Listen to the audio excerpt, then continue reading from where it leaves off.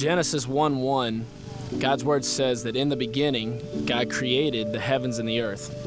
One of the really cool blessings and privileges that I've had in my life is coming from a family from literally all over the world. Being born and raised in a family that is all from South Africa, and then you go to different parts behind the South Africans in my family, and you find Australia, and you find England, and you find Wales, and you find a whole bunch of other places around the world that are these beautiful places that really you can't put into words.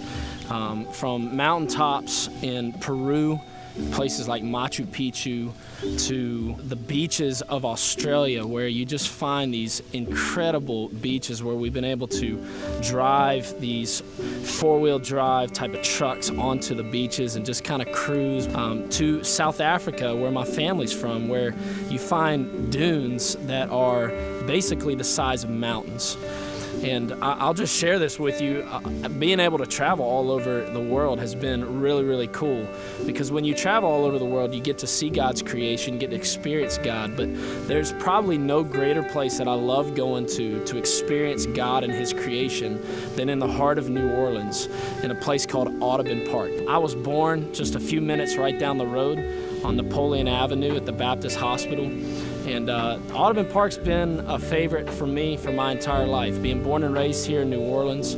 I remember growing up here and hanging out at this park, and I remember one time specifically, me and my brother, we were here with my mom and some of our friends, and this dude came by and stole my mom's purse, and we tracked that sucker down, got the purse from him. So there's been some crazy things happening. My wife and I, when we were kind of before all the kids, one of the things that we love doing recreationally, hanging out at this park, because there's golf here, there's places you can walk, there's people you can hang with, there's picnics, crawfish bowls, the whole deal. But I'll never forget, my wife and I, we love to rollerblade here. We look goofy, I wore the tights, all the different things. The main reason why we wore rollerblades and we rollerblade around was basically both of us are so competitive in nature. It was the only thing that we would do athletically that we wouldn't get into a fight about, because it was more about survival.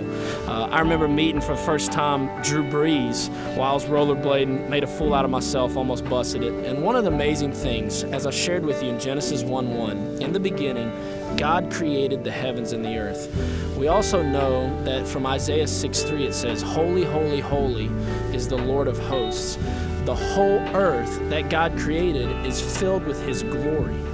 So when we can retreat from the concrete jungle that is New Orleans and hang out in Audubon Park and just enjoy a po' boy with some friends, or maybe get to go for a walk, or get to go and hang out at Audubon Zoo, we get to experience the glory of God.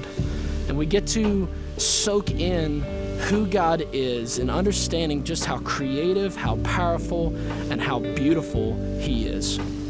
Psalm 8. O Lord, our Lord, how majestic is your name in all the earth. You have set your glory above the heavens. Out of the mouth of babes and infants, you have established strength because of your foes, to still the enemy and the avenger. When I look at your heavens, the work of your fingers, the moon and the stars which you have set in place, what is man that you are mindful of him, and the Son of Man that you care for him? Yet you have made him a little lower than the heavenly beings and crowned him with glory and honor. You have given him dominion over the works of your hands. You have put all things under his feet, all sheep and oxen, and also the beasts of the field, the birds of the heavens, the fish of the sea, whatever passes along the paths of the seas. O Lord, our Lord, how majestic is your name in all the earth. Whether I'm in the heart of Audubon Park, either playing some golf or enjoying the park with my friends, or taking a run around the park, or whether I'm on the Mississippi near the Fly, I'm always reminded not just of the glory of God, but also the power of God. I mean, it's always so stinking hot in New Orleans year-round, but we also get reminded of not just the power of the sun, being such a hot place, but the power of the water, the Mississippi River. We've been taught in New Orleans to respect water, to respect the power of the ocean, the river. There's no probably greater place in all the world that knows the power of water. Growing up in a family of surfers that grew up surfing on the coast of South Africa and Australia, I was always taught about respecting the water. I remember a couple years ago, me and my dad took a swim in the ocean, and it almost took my dad's life. The current was so strong, and if I wasn't possibly a little bit younger, maybe in a little bit better shape, my dad might have drowned. And I've always been taught to respect God's creation, especially His water.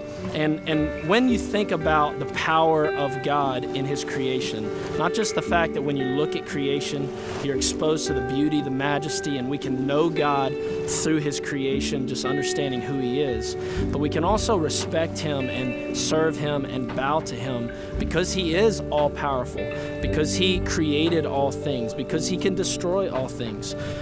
When I'm reminded of the power of the mighty Mississippi and the beauty that is the mighty Mississippi, it forces me to no longer think that this world revolves around me, to no longer think that I'm in control of all things, but to more importantly bow before our God, our Creator, our Maker, our Sustainer of all things, saying, God, You are God, I am not, and I worship You alone.